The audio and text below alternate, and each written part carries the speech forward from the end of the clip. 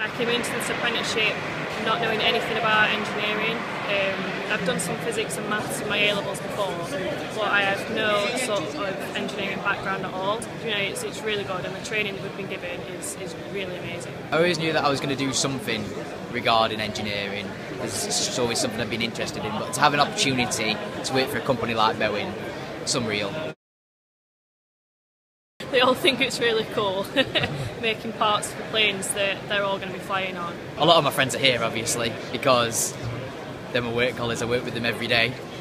So people that I would never even think to become friends with or know are now like my best buds. So in that aspect, we've grown like a family together.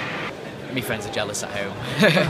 They're still stuck in school, and I'm earning money, earning an education, and setting myself up for life, basically.